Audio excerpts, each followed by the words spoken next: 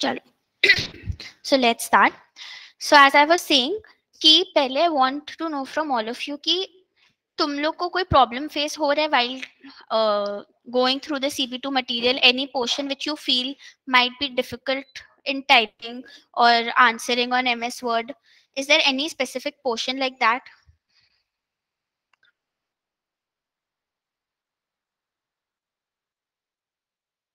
None? ठीक है. तो फर्स्ट ऑफ ऑल CB2 का पेपर कभी कभी जिप फाइल में भी आता है. तो first I want you all to know कि कैसे जिप फाइल को अनजिप करना है. तो इसके लिए I have sent you all the link past papers का. हम लोग सितंबर 21 पेपर देखेंगे अभी एक बार. तो I want you all to download the September 21 paper. Simply by clicking on CB2, it will get downloaded.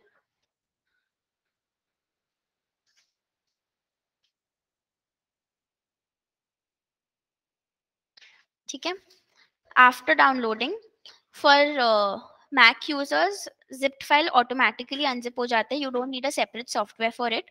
For Windows users, आप लोग को एक तो कोई सॉफ्टवेयर इंस्टॉल करना होगा. Most common is of course WinRAR. तो उसको इंस्टॉल करके जब आप राइट क्लिक करोगे जिप्ड फाइल पे, तो you will get an option extract to. ये वाला ऑप्शन जो है उस पे if you click, then you will see कि एक folder create हो जा रहा है with the same name as the zipped file. And then inside that folder you will find your question paper, and in this case question paper as well as the examiner's report. ठीक है. तो एक बार once all of you are done with this, let me know so that we can begin our discussion.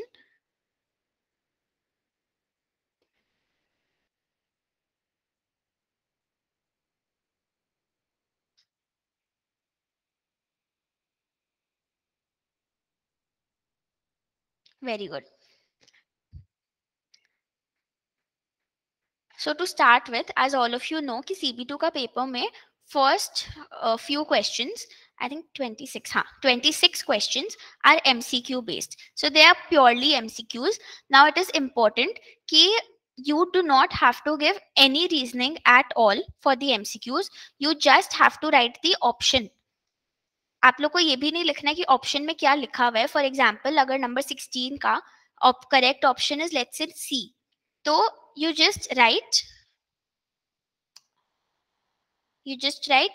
MCQs को. You do not have to put it in separate pages, of course. On the first page itself, you will start with answer and then 1, 2 ऐसे करके आप 1 to 26 करके you just write the option. Okay. तो let's say number 3 का C है, so you just write C. You do not have to write कि option C क्या बोलता है. Okay, or what was option C. You just have to write the letter C. That is more than enough.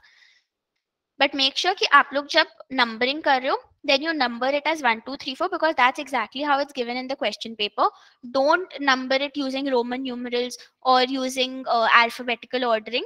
You have to use 1, 2, 3 because that is the question number itself. After that, पूरा 26 MCQs आप लोग का 1 page में आ जाएगा आराम से. So after you're done with that,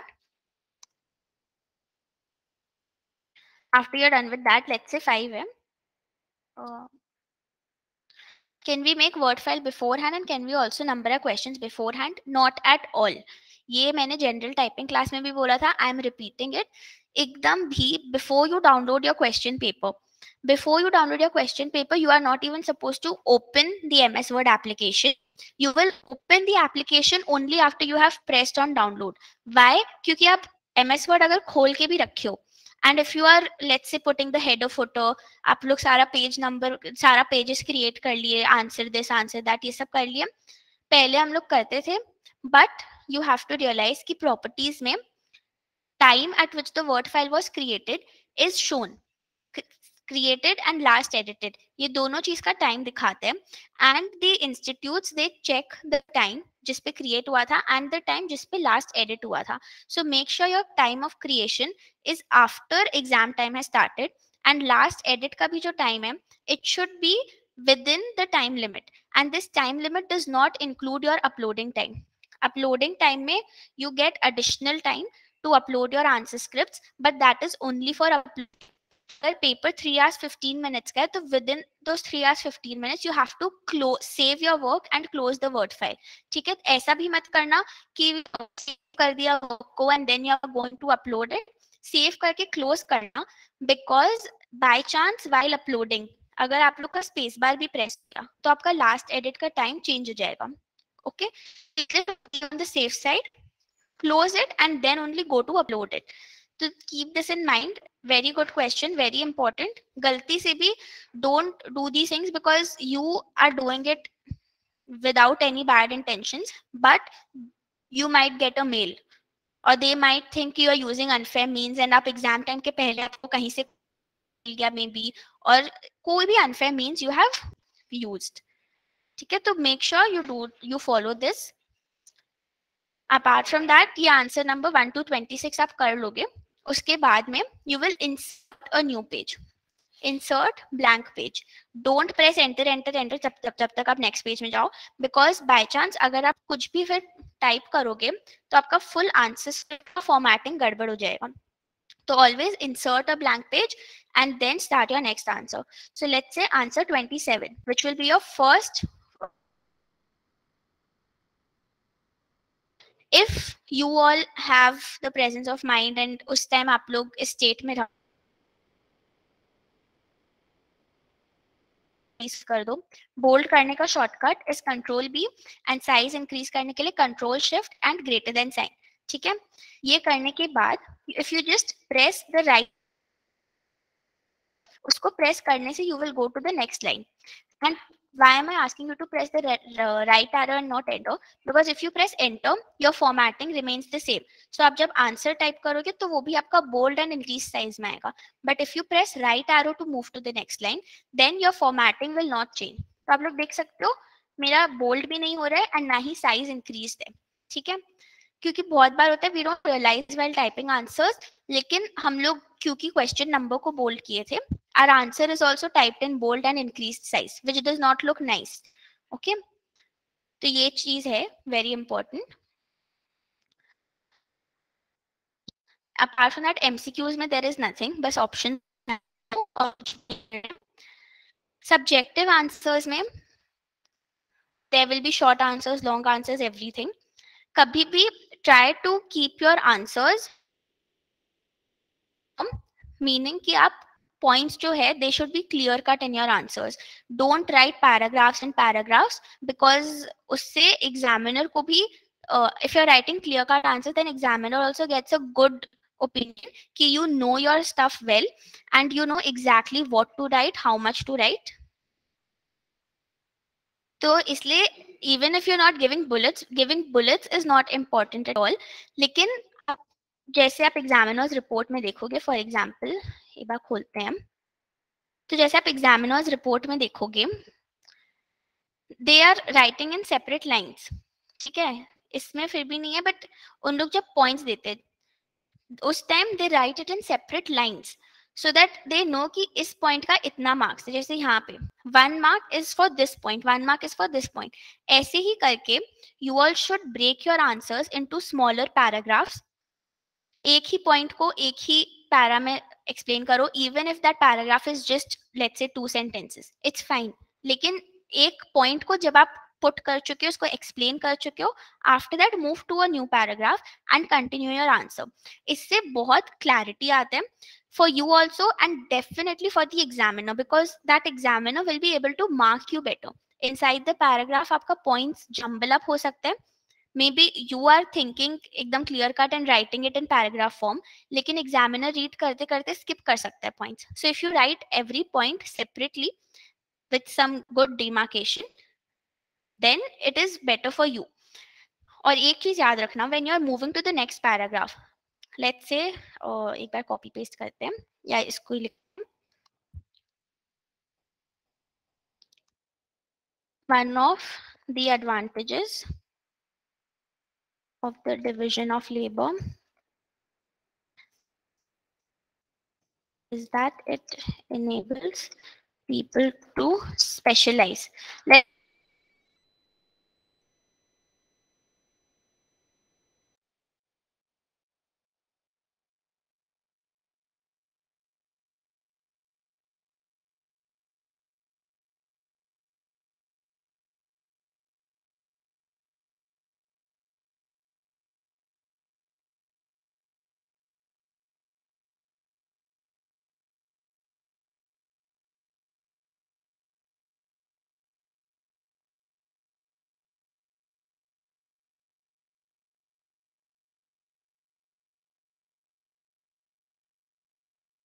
course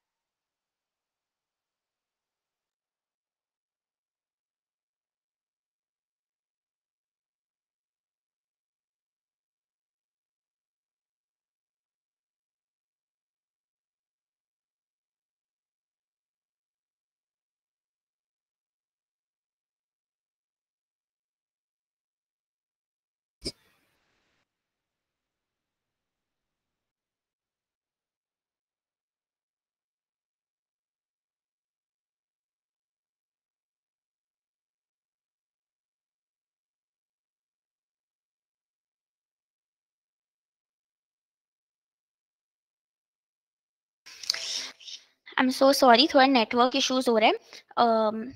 last कहाँ तक आप लोग को सुनाई दिया था?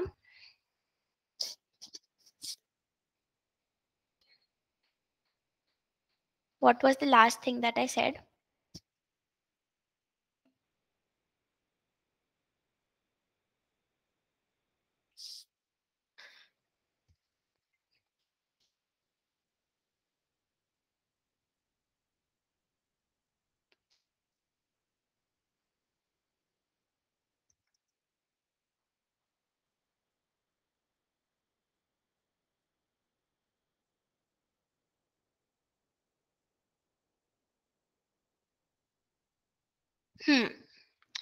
I was writing the line.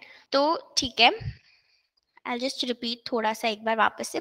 So as I said, to make a clear demarcation between your paragraphs, enter को 2 times press करना and move to the next paragraph, because just pressing enter once moves you to the next line. लेकिन paragraph separation के लिए 2 times enter press करने से ये जो gap हम लोग को यहाँ पे दिख रहा है, only then you will get this gap.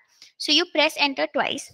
And one very important thing, because it's a fully theoretical paper and obviously बहुत long answers होंगे compared to others, it is important that you highlight the keywords so that it is clear कि आप exactly कौन से portions पे focus कर रहे हो.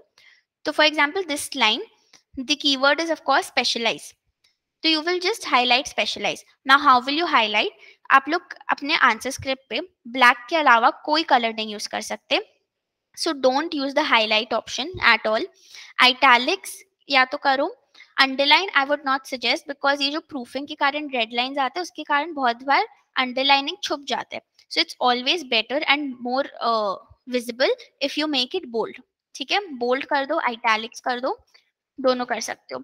Italic से भी ज़्यादा visible is bold, so it's of course better that you just select the keywords. कैसे select करोगे? बस mouse को drag कर दो, कर्सर को ड्रैग कर दो, सिलेक्ट हो जाएगा वो पोर्शन, एंड उसको कंट्रोल भी करके बोल्ड कर दो, नहीं तो कंट्रोल आई करके आइटैलिक्स कर दो. अब ऑफ कोर्स बार बार ये चीज करना is not possible. So what I will suggest is type one answer. Answer type करने के बाद you decide what are the keywords. एक साथ में सारा कीवर्ड्स को सिलेक्ट करो एंड उनको बोल्ड कर दो. How do we select all the keywords together? I will just copy paste this answer एक बार.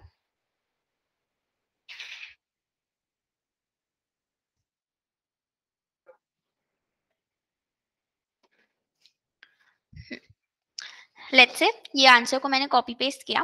So now I have all the entire answer in front of me. I want to highlight all the keywords. So let's say specialize तो कर दिया. Savings would not benefit an economy where there is high unemployment if the government wished to have economic growth, as spending would be desirable in this scenario. तो let's say spending would be desirable is the keyword यहाँ पे. उसके बाद let's say flow of income अगर है, funds back into the system via investment. एक randomly हम लोग अगर देखें कुछ वर्ड्स तो कैसे होगा? You will take your cursor, you will select one portion जो भी एक साथ है, you will select that and then you press control. Control को प्रेस करके रखना through out your selection process. आप कंट्रोल प्रेस करके फिर let's say funds back into the system इसको भी सिलेक्ट किया, फिर नीचे जाके नेक्स्ट लाइन में level of savings is sufficiently high. ठीक है, फिर यहाँ पे initial increase in cell multiplier effect को अगर हाईलाइट करें एंड फिर इन्फ्लेशनरी प्रेशर्स. ठीक है, सब हम लोग सिलेक्ट कर लिए all the keywords. Now we will just press control B. Automatically अब जो जो पोर्शन सिलेक्ट किए थे सब बोल्ड हो गया. ठीक है. So this is how you all should proceed with highlighting your keywords.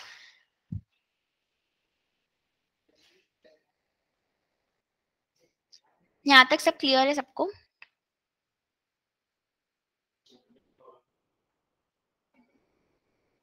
Respond तो कर दो.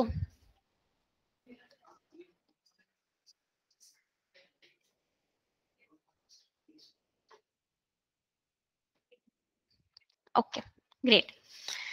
ठीक है, मूविंग ऑन. CB2 में और क्या आता है?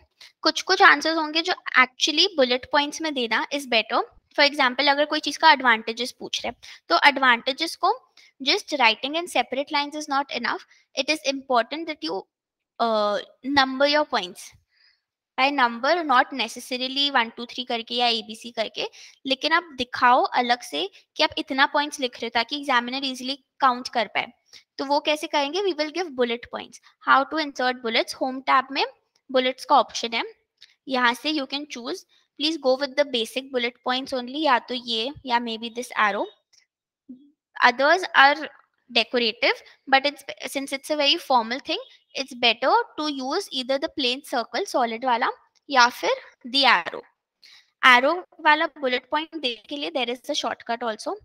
If you just press the greater than sign, if you just press the greater than sign and press space bar, automatically आपका arrow bullet में change हो जाएगा. तो this way it is easier to use this bullet while typing, क्योंकि फिर आपको अपना cursor में जाके you don't have to choose a bullet point. You can just simply press greater than and space देते ही वो change हो जाएगा. ठीक है, ऐसे करके फिर आप जैसे नेक्स्ट लाइन में आप जब एंटर करोगे तो वो फिर बुलेट पॉइंट आते रहेगा as and when you press enter. So this is a shortcut for inserting bullets. So you all can use this. Apart from that, sums आएंगे. CB2 में usually 1-2 sums तो रहता ही है, but the sums they again don't involve typing as such. Usually ये sums को आप normally just like you're typing your words, you can type it. So how much working do you show? For 1 mark, usually you should show 2 to 3 small steps. 2 to 3 small steps मतलब अगर कोई formula है तो 1 step will definitely be for the formula, 1 step will be for the substitution, and then 1 step for the final answer. Minimum इतना तो दिखाना ही होगा. ठीक है, and make sure whatever calculation you are doing, don't just leave numbers.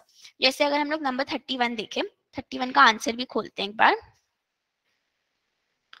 तो देखो यहाँ पे 1 मार्क का ही आंसर था, लेकिन आपको अगर ऐसे state the number of units of good x consumed if consumption rises to 7 units due to 50% fall in its price. आप लोग को ये नहीं लगना चाहिए कि 1 मार्क का है तो खाली फाइनल आंसर लिखने से हो जाएगा. नहीं, अगर कभी भी ऐसा क्वेश्चन पूछ रहे then it's better that you show your entire working. तो इन लोग जैसे एक्सप्लेन किए, you have to explain everything that you do to make sure that the examiner sees full transparency in your paper, because online होने के बाद exams examiners concentrate a lot on these things, because थोड़ा सा भी उनको doubt लगता है तो they will throw you a mail of collusion or plagiarism or anything.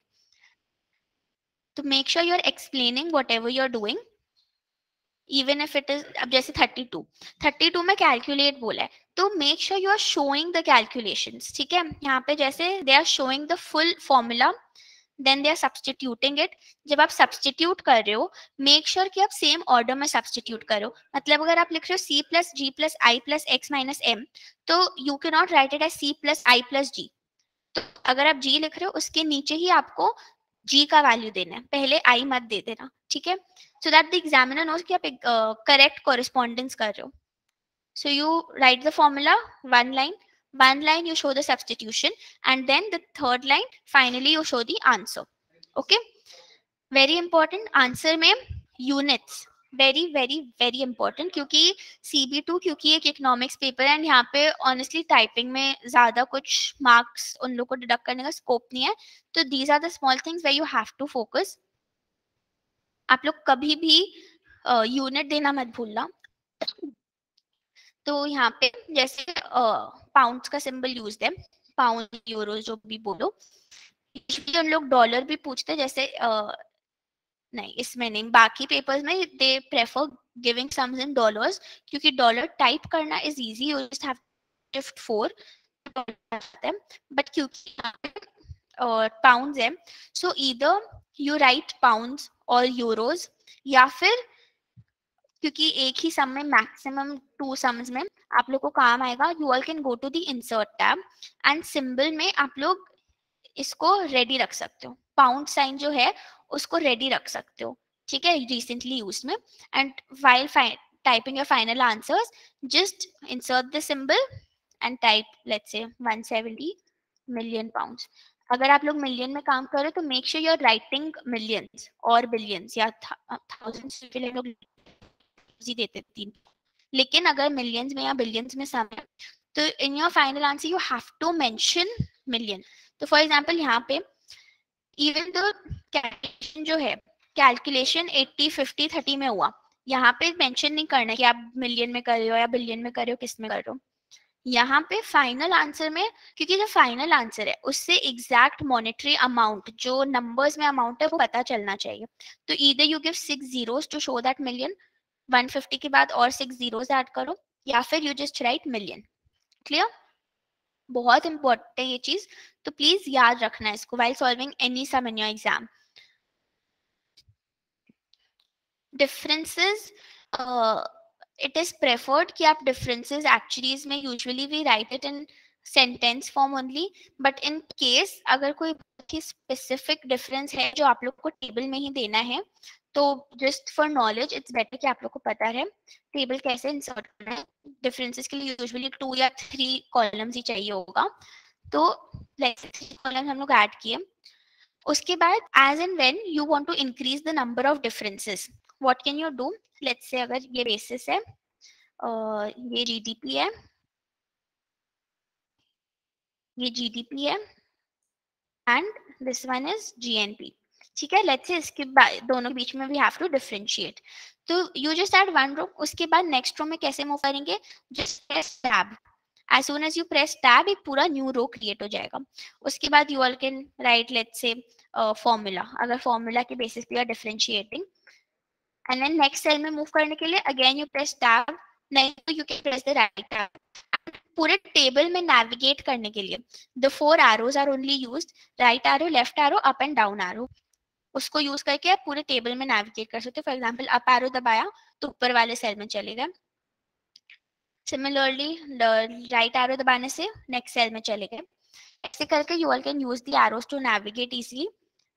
And in case अगर कोई कॉलम ऐड करना है तो कैसे करेंगे, राइट क्लिक करके इंसर्ट में you will get all options, either you want to insert columns to left और राइट, दोनों जगह इंसर्ट करने का ऑप्शन है, रोज भी अबव या below, if you want to insert a row in the middle तो आप किसी रो पे क्लिक करके अबव या बिलो चूज कर सकते हो, कि उसके ऊपर भी कर सकते हो उसके नीचे भी कर सकते हो रो इंसर्ट, ठीक है, तो ये insert option also you can use to insert new rose and columns.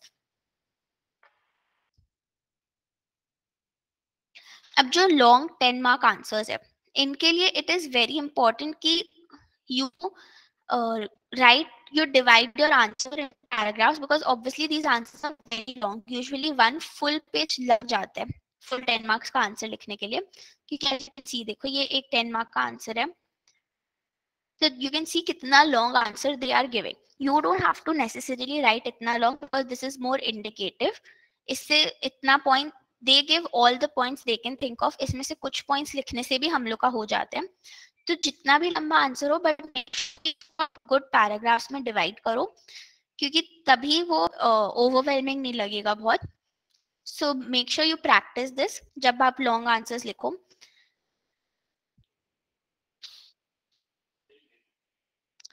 Apart from that short forms and abbreviations avoid करना अपने एग्जाम में अगर कोई आंसर है जिसमें लेट्स से अगर कोई यूनियन का अगर कोई एब्रीविएशन है, तो if you are using that तो first time you are using it, अब IMF अगर है तो IMF is a very standard thing, तो you can write IMF general में, बट अगर कोई बहुत ही कंट्री स्पेसिफिक एसोसिएशन है या कोई बहुत ही स्पेसिफिक अग्रीमेंट है, लेट्स से अगर नाटो अग्रीमेंट है, तो first time in your answer make sure कि आप ब्रैकेट्स में नाटो का फुल फॉर्म लिख दो, and then after that you can continue using the abbreviated form, but once in your answer you have to uh, expand the abbreviation and show it. Oh, graphs usually नहीं आता exams में, graphs usually exams में नहीं आते online, मतलब आज तक कभी आया नहीं है.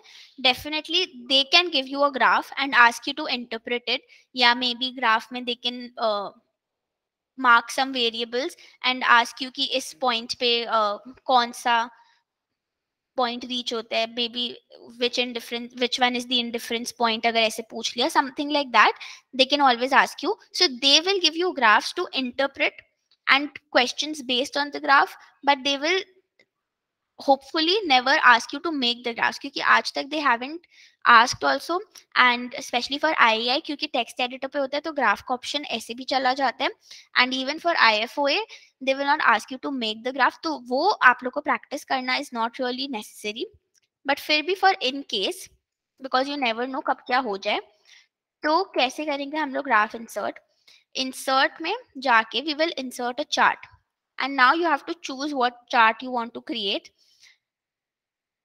लेट्स से अगर एक लाइन चार्ट क्रिएट करना है, तो जैसे you will click okay, you will get a small Excel का tab that will open, and उसमें you can put the values of the coordinates. नाम चेंज कर सकते हैं आप सीरीज का. नॉर्मली जैसे हम लोग हमेशा वर्ड एंड एक्सेल पे चार्ट बनाते हैं, it's just the same thing. तो अगर आपको कोई चार्ट बनाना है तो आप बस पॉइंट्स जो कोऑर्डिनेट्स है पॉइंट्स का वो लिख दो एंड उससे काम हो जाएगा. अगर chart by chance God forbid आया, मेक श्योर चार्ट टाइटल आप अच्छे से लिखो, चार्ट को एक्सप्लेन करो अच्छे से, एंड जो लेजेंड है, अगर in case you are using 2-3 colours और 2-3 types of lines, then make sure you create a good legend. और below, even if not creating a legend क्योंकि वो थोड़ा ज्यादा हो जाएगा, below the chart you can just right कि ये वाला लाइन रिप्रेजेंट्स दिस, ये वाला कलर रिप्रेजेंट्स दिस. तो ये बहुत इंपॉर्टेंट है, छोटा छोटा चीज. Apart from that, I don't think CB2 में कुछ है to concentrate on typing, but it is very important. The only thing जो CB2 में actually important है, and trust me, I'm talking from personal experience, from experience of the people I know, कि CB2 का paper lengthy होता है थोड़ा, because especially last two questions जो 10 marks के आते हैं उसमें you have to think and you have to incorporate multiple concepts, तो वो सब करने में टाइम लग जाता है. एंड क्योंकि वो एकदम एंड की तरफ होते हैं तो already you are in a hassle कि क्वेश्चन पेपर खत्म करना है, तो इसीलिए your typing speed plays a super important role for CB2. तो it is important that all of you practice typing. What I will suggest is, अब तो Feb हो गया, तो मार्च अप्रैल में आप लोग का एग्जाम्स है, so now what you can do is when you start revising, give yourself some time, because type जब आप कर रहे हो, don't think that it's a time waste, it's an investment which you are making in your paper. It's as important as revising the concepts, because for IFO especially concepts तो फिर भी आप open book exam है, you can refer if you want, लेकिन typing आप चाह के भी कुछ नहीं कर सकते if your speed isn't up to the mark. So what I will suggest is a good way of practicing it without actually thinking that it's a waste of time. When you're revising, every time you revise a chapter, तो just open that chapter. उसको जब revise करो तो अपना laptop लेके बैठो या जो भी डिवाइस पे आप टाइप करो, जस्ट टेक दैट एंड उस पर make short hand notes. Short hand notes बना के जो भी आप पढ़े हो उस चैप्टर में, let's say after revising, take 15-20 minutes, उससे ज़्यादा नहीं लगेगा. चैप्टर का जो भी इंपॉर्टेंट पॉइंट्स है जो आपको याद है, जो आप रिवाइज करना चाहते हो, मेमोराइज करना चाहते हो, just type it out on word. ठीक है, type it out on word, try to explain some of the portions. जैसे अगर केंशन में कोई बहुत इंपॉर्टेंट कॉन्सेप्ट है, लेट्स से अगर कोई अनएम्प्लॉयमेंट के ऊपर कोई कॉन्सेप्ट है, पूरा एक ठो फ्लो में चलता है वो, you have to explain it from the beginning, क्योंकि you have to realise graph नहीं आ रहा है, this is also sometimes a little disadvantageous, because graph होने से explaining a lot of the concepts becomes easier. तो ग्राफ नहीं है तो यू हैव टू, हम लोग नोट्स में जो पढ़ते हैं वो कंप्लीटली ग्राफ से कनेक्टेड होते हैं. तो how will you explain a particular concept without making use of a graph is very important. तो you have to practice it. आपको अगर लगता है कि just your typing speed is fine, आप लिख लोगे, वो नहीं हो पाता है, होगा ऑफ कोर्स, बट बहुत ट्रबल कॉज कर सकते हैं. सो स्पेशली दोज पोर्शंस, अगर कोई लेट्स से अगर कोई हाफ पेज एक्सप्लेनेशन है on one graph, try to put it in your own words and try to type it out on MS Word yourself. तो इससे आपका टाइपिंग भी practice होगा. You will get a hang of writing answers in your own words and explaining them properly. Because if you write directly from the notes, then there is a very high chance that you get a mail for, let's say, collusion or plagiarism. Why collusion? Because you are not the only one studying from those notes. There are multiple students जो same compiler से पढ़ रहे हैं, and it is not even something जो official है, कोई official material नहीं है CB2 का कोई, right? It is self made notes, and self made notes में और भी प्रॉब्लम होता है because you cannot give a reference कि ये मैंने शिवांगी मैम के या XYZ मैम के नोट से लिया है. You cannot give this reference, correct? So when you're using self made notes, then make sure you are changing the words a little, rephrasing it a little, so that collusion के mail से आप लोग बच पाओ. Clear? So this is very important. तो and this is a good way of practicing because it's like एक तीर से दो निशाना. आप लोग का टाइपिंग स्पीड भी बढ़ेगा एंड आप लोग का कॉन्सेप्ट भी रिवाइज होते होते you will know how to approach questions. Mock तो डेफिनेटली जो मॉक्स कंडक्ट होंगे, give them on MS Word completely so that you all can time yourselves. हो सकता है first 1-2 papers that you solve, you all might exceed the time limit, but you have to practice, practice and practice till you are able to complete it within, I would say, 3 hours. वो जो 15 minutes है उसको भी buffer के लिए रखो, because right now of course mock देना and final exam में बैठना will have a lot of difference. तो वो 15 minutes 10-15 minutes बफर रखा हुआ is better because you never know कौन से question में where you get stuck. ठीक है, तो I think CB2 के लिए इतना ही है. आप लोग को अगर कोई क्वेश्चन है तो प्लीज पूछ लो. Any doubts?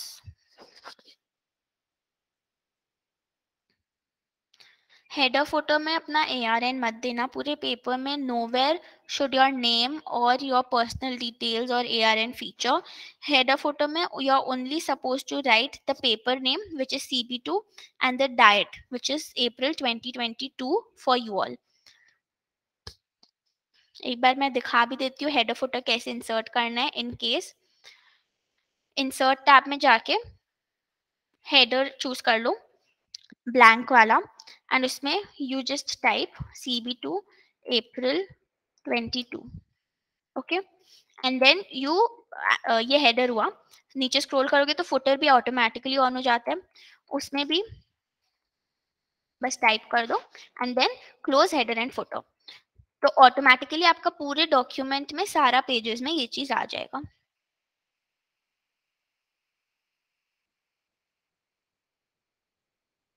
Referencing super important, उसके ऊपर अलग से क्लास लिया जाएगा तो उसका आप लोग कभी चिंता मत करो. बट मेक श्योर कि आप लोग कभी भी कुछ अगर बाय चांस थोड़ा बहुत जो इंस्टीट्यूट के मटेरियल में अगर लिखा हुआ भी है, if you are taking something from there and writing, तो make sure you give proper referencing कि ये एक्टेड का मटेरियल से लिया हुआ है. कैसे क्या देना है वो क्लास में आप लोग को समझा दिया जाएगा. अपार्ट फ्रॉम दैट किसी को और कोई भी क्वेश्चन है?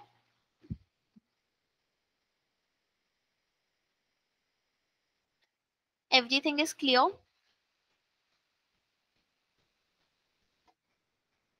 ठीक है, ग्रेट. तो आज हम लोग यहीं तक रखेंगे. May be closer to the exam in case you all have any questions, तो of course you all can contact any of us, हम लोग हेल्प कर देंगे. बट अगर बहुत डाउट्स हुआ तो may be closer to the exam we'll keep another class जिसमें हम लोग डिस्कस कर सकते हैं ये सब. Till then please make sure all of you practice very well. All the best. Thank you all of you.